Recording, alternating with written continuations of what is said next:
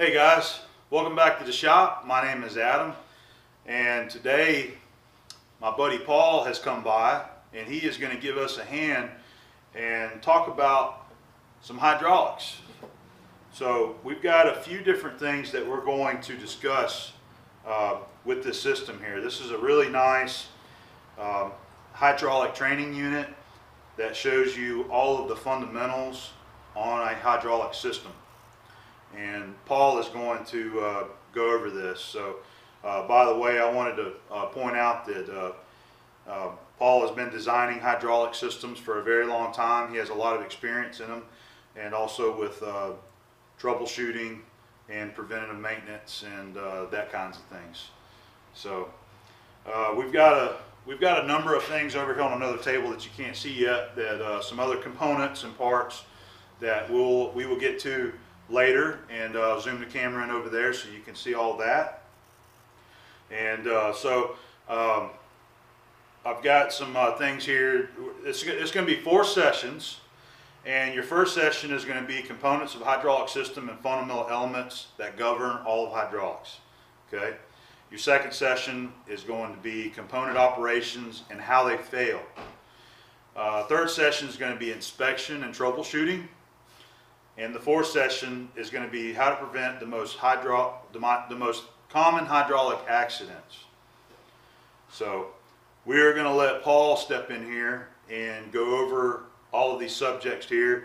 And I hope that this helps educate people on a hydraulic system. And not only the viewer that's watching this, myself included. I'm getting something out of this today. And he showed me a few things on this, and it's really interesting to learn how these systems operate and the fundamentals of them. So we're going to go ahead and we're going to let Paul step in and start talking about the system components here. Okay, hope you guys enjoy. Hi, this is Paul from the shop, and Adam's invited me by to talk a little bit about hydraulics today. And as you can see, we got a really nice hydraulic demonstrator here to be able to show you some things that people struggle with out in the field when they're trying to troubleshoot and things like that on a hydraulic system. So what we'll do, I've broken this down into 4 different segments. The first segment is going to be components of a hydraulic system and some things that govern hydraulics, the fundamentals of all hydraulics like pressure and force and flow and speed and things like that. And the second section is going to be about component operation, how each one of these components operate and how they fail. I got a little bit of background and reliability, so we're going to talk about a little bit about how these items fail and how to prevent that. And then the third session is going to be about inspection and troubleshooting. That's always a common problem and of interest out in the field. Over the last 30 years I've done this. So a lot of people don't realize some things that they have to have for troubleshooting. So we'll go over that. And then the fourth session is a little bit on safety, most common hydraulic accidents and how to prevent those. Definitely don't want anybody getting hurt out there doing this, so we'll talk about that. When I do a video or a class or something like that, I want to make absolutely sure that there's an objective that I want people to walk away with.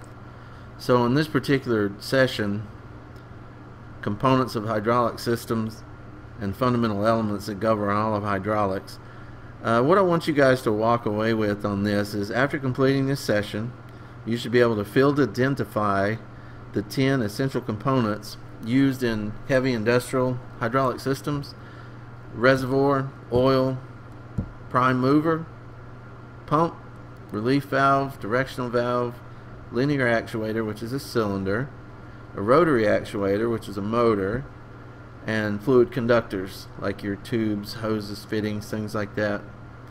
And understand the fundamental elements that guide all of hydraulics. So if you walk away with understanding that pressure is force and flow is speed, you'll understand a lot more than most folks do when they're out there trying to troubleshoot hydraulic problems. Alright, what we're going to do now is talk a little bit about different components in a standard hydraulic system, industrial hydraulic system. So the first one you have is a reservoir right here. And the second thing you have is the oil inside the reservoir, and you'll know how important that is by the time we get finished with all these sessions. Next is called the prime mover, which is usually an electric motor over here that actually drives the pump. Next thing we have is the coupling that's connecting the pump to the electric motor to allow the pump to turn. Alright, the next thing is a hydraulic pump. And you'll notice that the pump is mounted below the oil level in the tank right here. And that's always the best way to do it because oil has weight to it and it keeps the pump primed whenever the pump is below the oil level. So that's always the preferred method on the pump. Alright. So then you move up here to the safety relief valve, and what the safety relief valve does, it protects the system from overpressurization. Okay? So next thing we have is the filters. We got a filter back here. It's a little difficult to see. And then we have inside the tank here a strainer. And then as we go through this into the next couple of sessions, you'll understand what a strainer does and how they fail and things like that. Then the next thing we have is a directional valve. Here's a directional valve here, solenoid operated. And then over here you have a manual directional valve. You actually have to pull those with your hand. Next thing we have is a linear actuator that comes out in a straight line. And the next one is a rotary actuator that actually goes around and around. So in hydraulics, you only have two choices. You can go in and out or around and around, and that is it. So that's what makes that really simple for me to understand, and should make it simple for you guys to understand as well.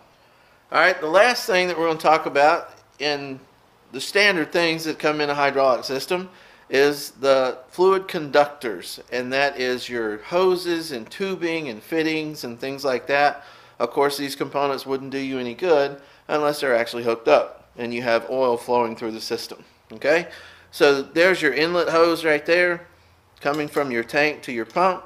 Then you come out of your pump with this hose right here into this block here. Then you come with this hose right here into your directional valve.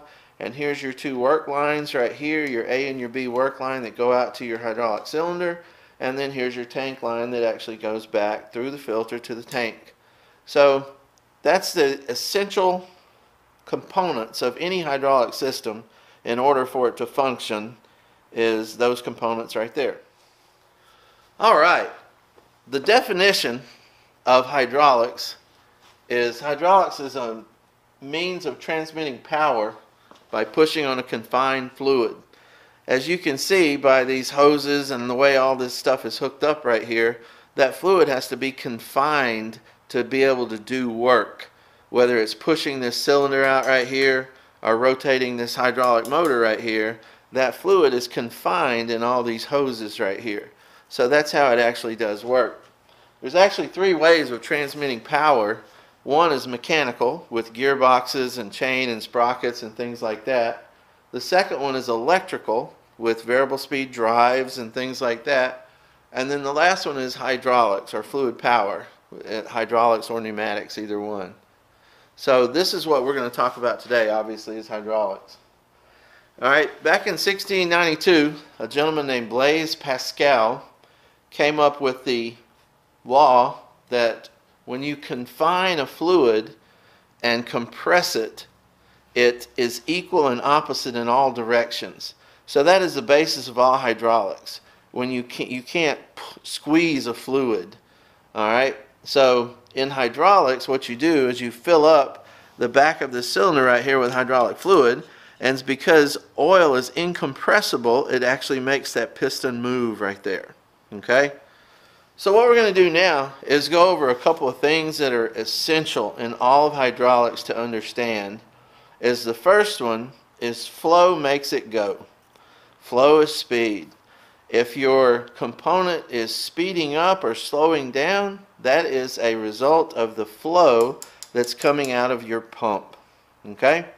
So I'm going to turn this system on right here, and what it's going to show you is this pump is pumping right here 1.8 gallons per minute. Okay, so that pump is pumping 1.8 gallons per minute, and I'm not moving anything out here like these hydraulic cylinders or the motor. I'm not doing any work, but the pump is still pumping fluid.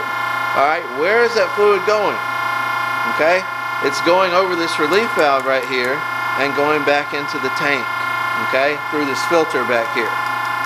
Alright, so the only way you see fluid right here is when I actually actuate this cylinder and make the cylinder go in and out.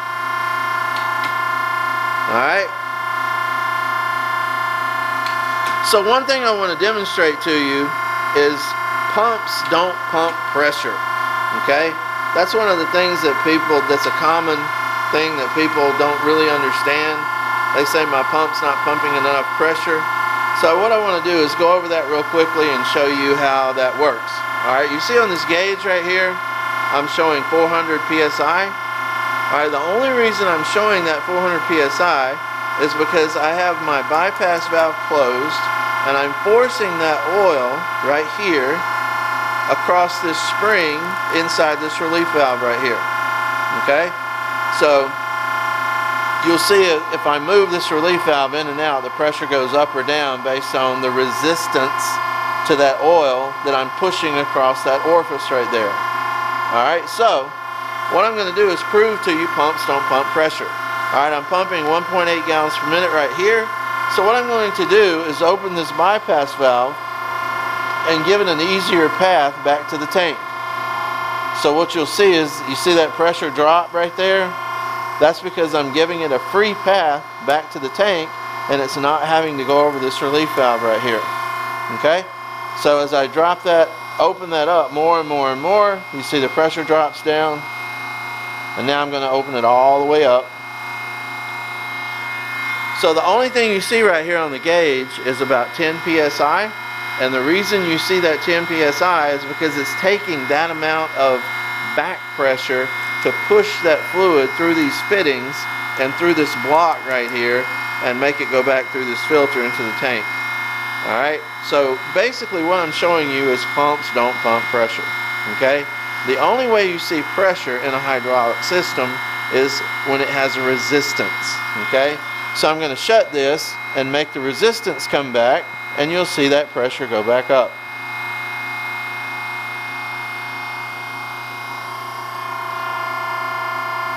Okay, so what I just demonstrated is pumps don't pump pressure. One of the fundamental things of all of hydraulics is flow is speed and pressure is force. So what we're going to do now is prove to you that flow is speed. So what we're going to do is time this cylinder coming out at a certain rate of flow, and then we're going to cut that in half and show you that it slows it down.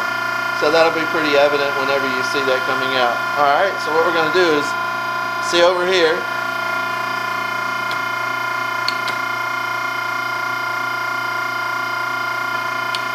you see the flow is right at about 1.8 gallons a minute, 1.6, something like that. So what I'm going to do is cut that down to about in half, to a little less than 1 gallon a minute, something like that. And then we're going to time this coming back out, and it should be about half. It may vary just a little bit because of the oil is kind of cold, but we'll give it the old college try here.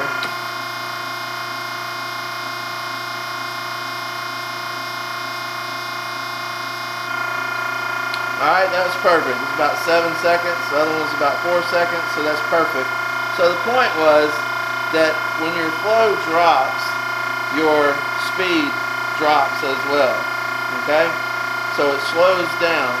So when you're troubleshooting a hydraulic system, it's very important to understand the fact that flow is speed, and if you're not moving as fast as you're supposed to, you're losing flow somewhere. And that's the point to this video right here. Okay, what we're going to do now is, we talked about pressure is force, flow is speed. So what we're going to do is prove that pressure is force by using this chart right here.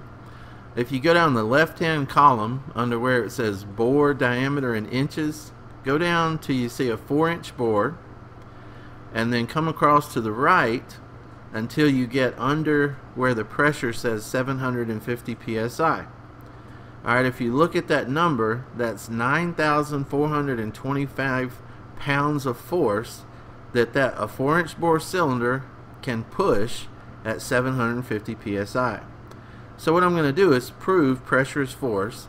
So if you double the pressure to 1500, then look over to the right under 1500 and you see 18,851 pounds of force. So there you see that number doubled. So what that means is if you double the pressure, you double the force. Alright, what I wanted to use this chart for is in hydraulic systems, a lot of times people have problems with electric motors kicking out and nobody knows why. I'm going to do something to prove that to you here on this chart. Horsepower is calculated with gallons per minute times pressure divided by 1500 psi, which is a constant. So what that means is if your gallons per minute increases or your pressure increases, your horsepower has to go up with it. So if you look at this chart right here, here's a kind of a neat chart to show you that, sort of demonstrate it. You go down the left hand side of the chart until you find 10 gallons a minute, and then you come across to the right until you get under the 1500 psi, and it shows you that you need 8.75 horsepower in order to run that system. Alright, if you double the pressure to 3000 with the same 10 gallons a minute, you need 17.50 horsepower. So what that shows you, if you double your pressure at the same gallons a minute, you have to double your horsepower as well. Alright, so what we'll do is do the same thing with gallons per minute. So if you look over here on the left hand side at 10 gallons a minute and come over until it says 1500 psi, you need 8.75 horsepower to run that system. Alright, if you double your gallons per minute and keep your pressure the same, you need 17.50 horsepower to run that system. So what I want you to get out of this piece right here is gallons per minute and pressure determine your horsepower requirements in a hydraulic system. Alright, what we want to prove with this is hydraulic horsepower either goes to work or it goes to wasted energy in the form of heat. And what I've got here is, you look at the picture, I've got an example of that. There's a hydraulic cylinder working down in the bottom of a machine, and over to the right you see I'm measuring the hose temperature at 134 degrees. Alright, and then the one next to that I'm measuring that 90 fitting right there, and it's 3 degrees hotter. So what that shows you is that when oil has to work unnecessarily, like when it's going across a 90 or it reduces down and it becomes turbulent, that is wasted energy in the form of heat, and that is called pressure drop. Hey guys, Adam. I just wanted to play around with the little test unit for a second before we get ready to put this up. So I decided that I was going to run this little hydraulic motor right here. So we've got the lines hooked to this one valve here, and we'll watch this little motor run. And we can also control the speed also with the flow control valve.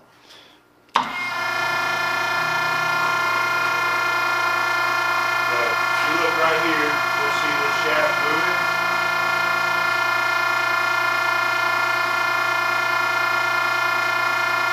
Just using the manual directional valve. That's fun, right? Alright, we can also control